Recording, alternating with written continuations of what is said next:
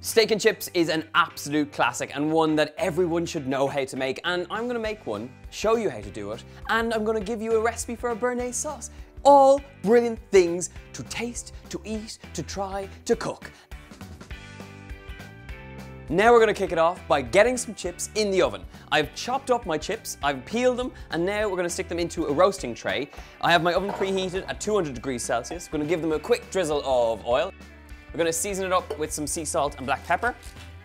And then just get your hands in there and give them a good toss. This is the easiest way you can make your chips at home. Baked in the oven, they are so good and they are so tasty. So into the oven, these are going to cook off for about 40 minutes, just until they're nice, golden and crispy. My chips are in the oven, and while they're in the oven, we're going to make up a very simple béarnaise sauce. If you have never made this before, I don't want you to be put off. Stick with me.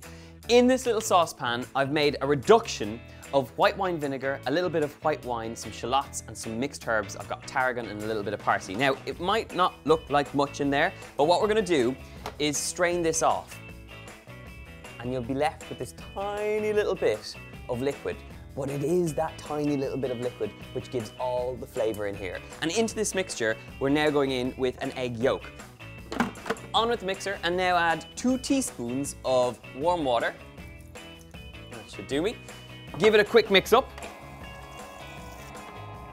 Okay, we've got a frothy, egg yolky, sort of vinegary mixture. So now we're going to drizzle in some butter. This is melted butter, still a little bit warm. So I'm going to mix as I go, and you just want to trickle in a tiny bit at a time. As you do this, you'll start to see it thickening up. Okay. Slowly but surely, adding that butter has worked its way into this magical béarnaise sauce. But before we finish it off, we need some chopped tarragon. Transfer this out. Beautiful, rich and buttery with all that lovely Kerrygold Irish butter. And now, just to finish it off, we're going to mix through some of that chopped tarragon. A little stir of the tarragon through there. I'm going to also add in a pinch of cayenne pepper. For a last bit of spiciness, we've got some white pepper going in here. And finally, mix it through.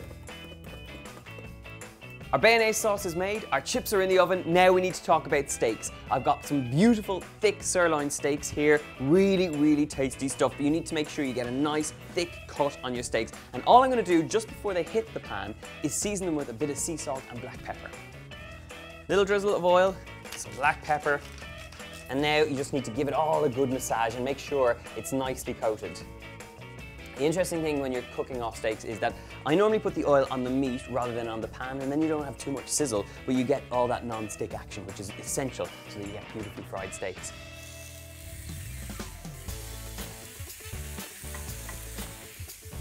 These steaks are going to cook for 2 to 3 minutes either side, but if you want to be extra fancy, when you've put them down crossways on a griddle pan like this, if you just twist it around while it's still cooking on one side and switch it over to the other side, you should be left with lovely cross-patterned griddle pan marks. The smell in this kitchen is incredible right now, and look how juicy and beautiful those steaks look. So I'm going to take them off at this point.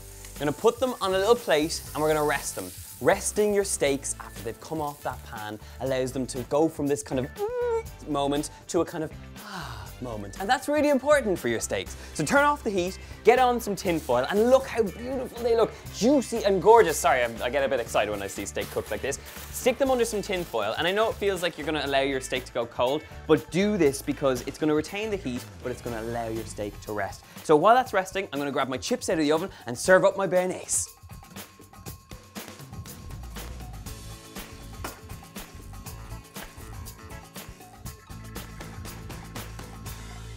And that, my friends, is steak and chips done right. Delicious. And now you can't watch this without me trying some. So I'm going to take some of this one, I'm going to slice it up, just get a nice bit of sliver of steak, beautifully cooked, still nice and tender. I'm going to dip that straight into that béarnaise sauce. There is nothing better in the world than beautifully cooked steak, a good tangy but lusciously creamy béarnaise sauce, and you've got to have a chip with it. Really simple to make, so tasty. If you want the recipe for this delicious steak and chips, check it out in the box below over on my website. Make sure to like, make sure to subscribe, and of course comment if you like my steak and chips, and I will see you soon. Happy cooking, my friends!